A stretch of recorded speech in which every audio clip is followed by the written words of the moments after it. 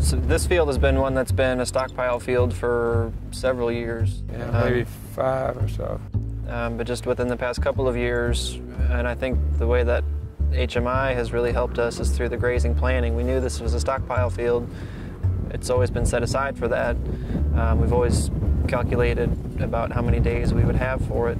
But now we're able to even go through the growing season and figure out when we want to use it, how we want to use it, and we've let it come up the prior season, so we eat it during the winter, and so that gives the clover a chance to come up first thing during the growing season, and that's really helped to be able to get on this field first in the spring because it's always the first one to come along. The cows were turned into this particular section this morning. Objective is to move them quickly through this 40-acre field. We'll probably move them through in 8 or 9 days, about 5 acres a move.